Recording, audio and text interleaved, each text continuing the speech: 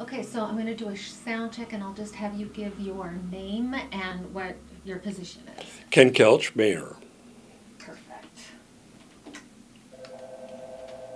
Wait for the phone. And you're going to take out all my uhs. You can close the door if you want. Oh, genius idea. Okay.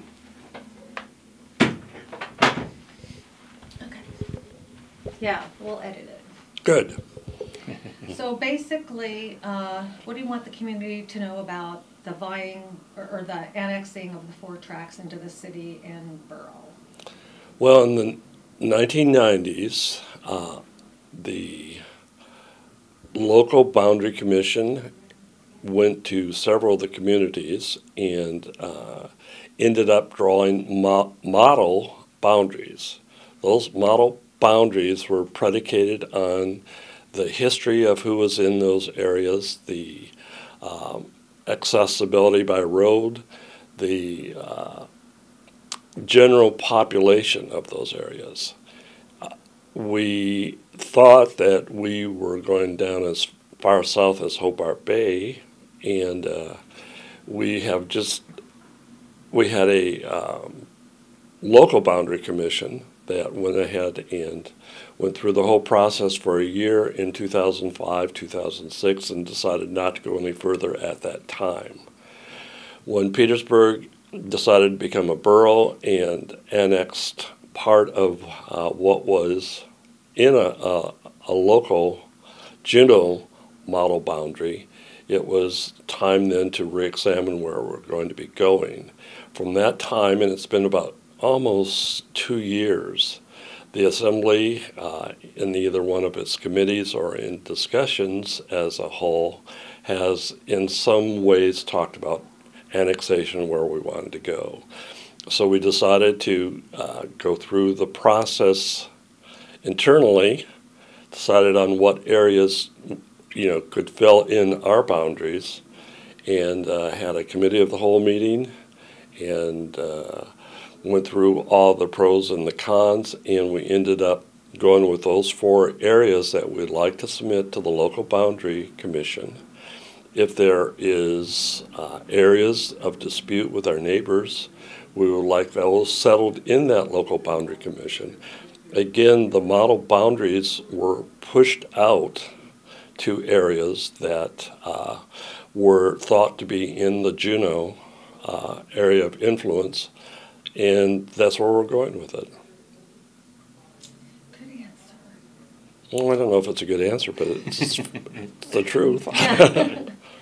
Well, you explained it well. Let me put it that way. So, what's an update on the $250,000 to support cruise ship industry's legal expenses concerning litigation? Well, the very first thing when I became mayor, a week after I became mayor, I was sued by the cruise line,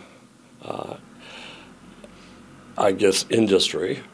And since then, it's just gone to the CBJ, thankfully, not personally. But our update on that one is we are using sales tax revenue to defend Juneau's position in how it spends the money collected from the passenger fees. And we are going through several processes with the court. It has been slow, it has been methodical, and I don't know where it will end up, but we need to defend our ability to collect those revenues. Our tourism industry is growing. We are excited about that.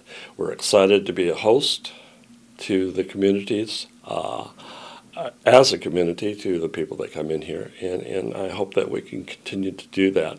I hope that we can continue to be able to accommodate those services that are put on the community. Right, okay. So what about public safety funding? It's been a top priority in the state legislature. How do you feel about public safety funding? As a former law enforcement officer for Customs and Border Protection, I feel very strongly about public safety.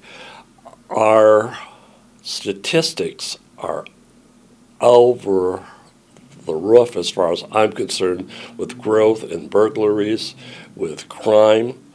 If there's anything that we need to do is make a person feel safe in their home. That has changed since the time I have been in Juneau. There was a time in this town where we never locked our houses, where we did not lock our cars, where we felt safe letting the kids play outside, and that has been taken away, and we are not going to accept that as the new norm. I don't care what it takes for public safety. We need to let people feel safe in their houses, and we need to make this a safe community, and that has to be if it's not a #1 priority, I don't know why it shouldn't be. It should be.